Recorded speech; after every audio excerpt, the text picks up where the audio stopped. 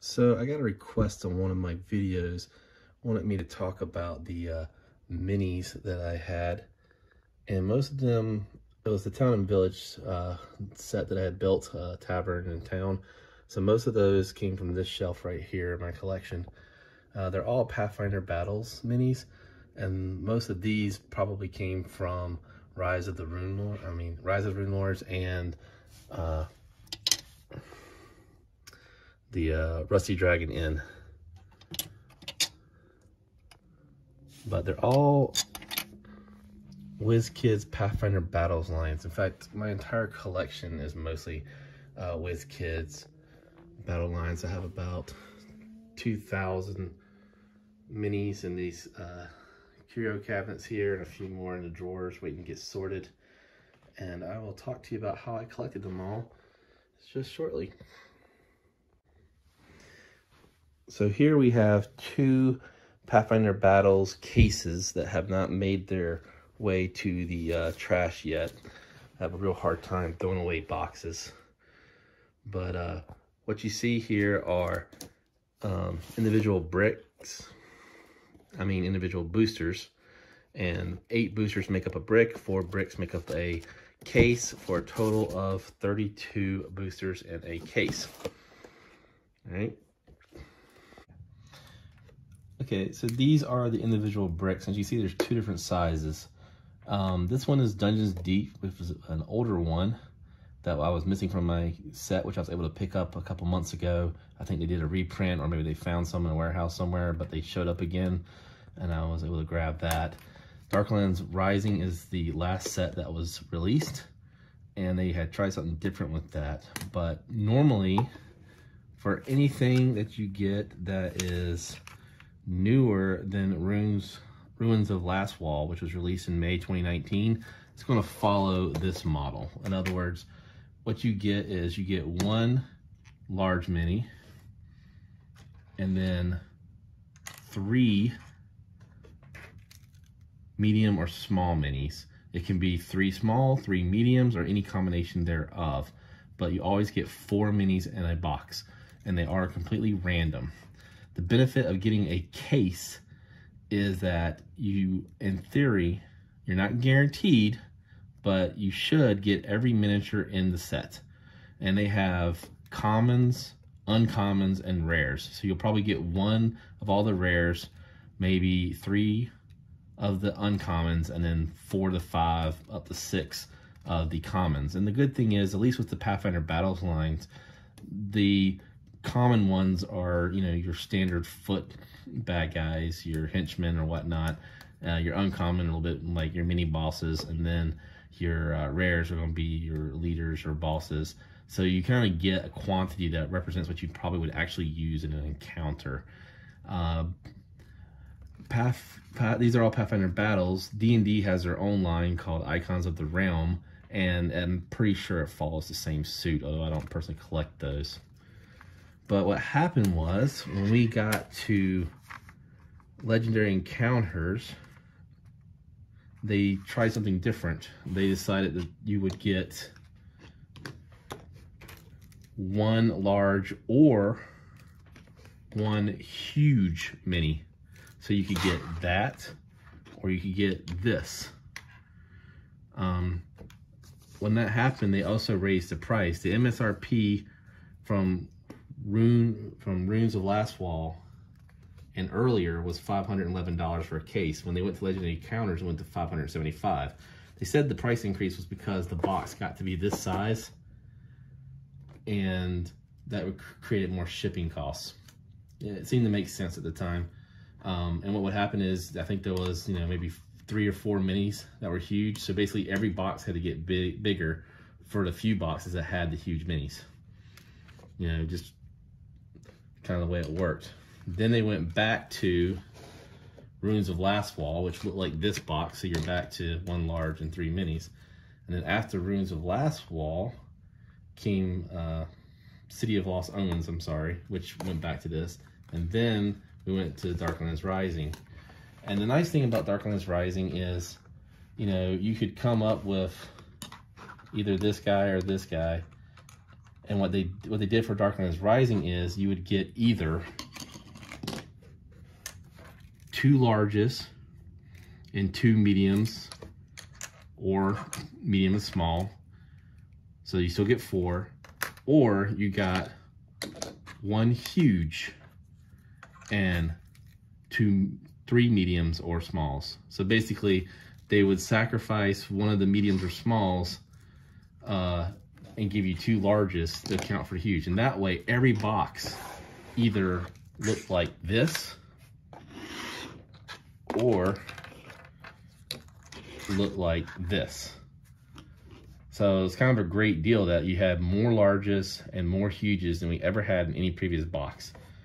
But with that came a huge price increase. It went to $639 per case.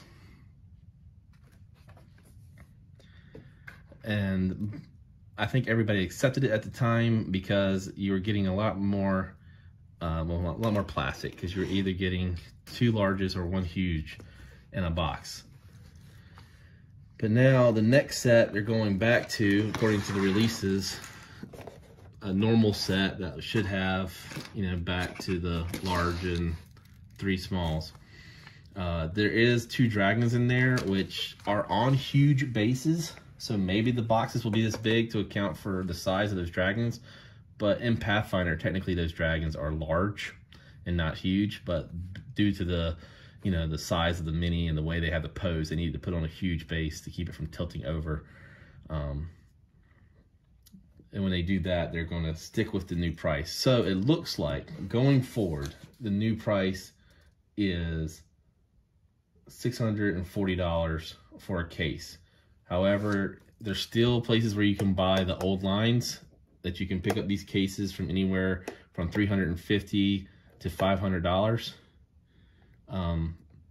Which I know it sounds like a lot, but I'll talk about how that stacks up compared to other lines in a second. One thing I just wanted to point out is, you know, just because these are both larges, you can see that they're different size minis. You know, so if you're really concerned about, you know, what size mini you want, I mean, maybe this isn't for you because it is blind, but if you get the case, you get everything. Again, like, these are all considered huge minis. It really comes down to the rule set, you know, that in the bestiaries for Pathfinder and in the monster manuals for D&D, they call them what size they are. And that tells you how many square inches they take up on the grid battle mats.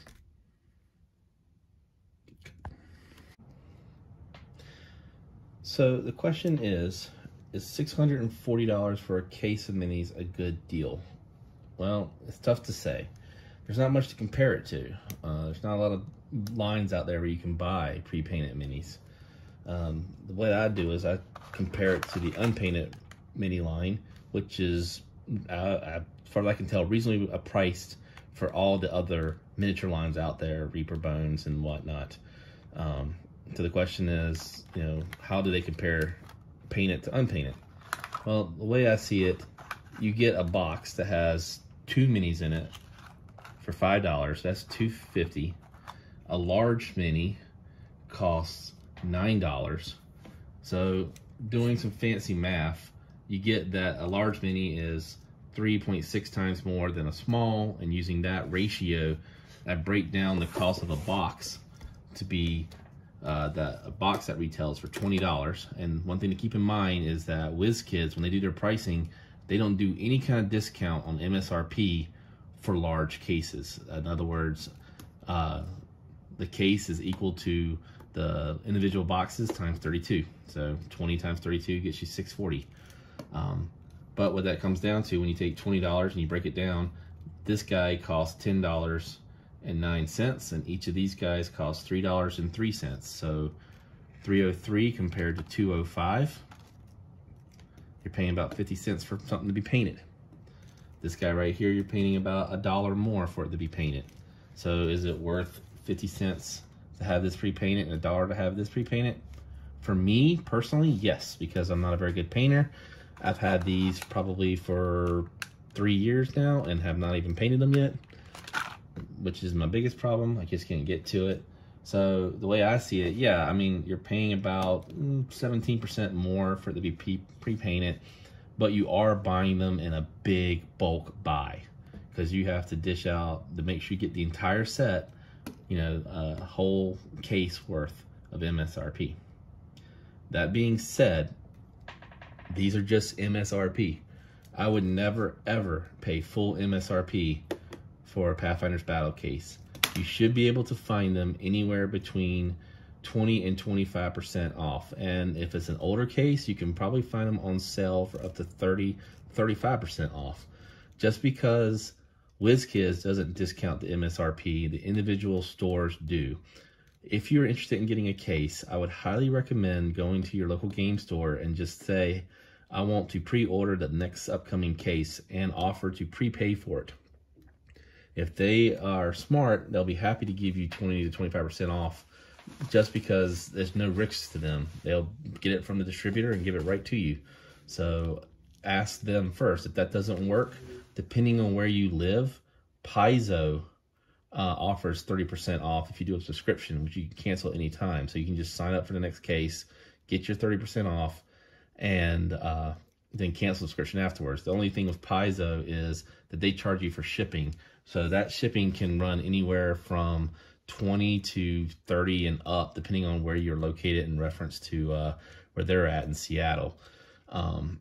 So in the end, after shipping, you might net, you know, a 25% savings if you're spending, you know, $20 to $30 on shipping, which is still a very viable option. Some of these older ones can still be found. Miniature Market seems to have a lot in stock. And there you can get them for probably about 20%, 25% off, even these older ones. They don't discount them as much because remember, these are considered collectible items. So the older they get and the more rare they get and the fewer boosters and bricks and cases that they have left, they might drive the price up because people are looking for those rares.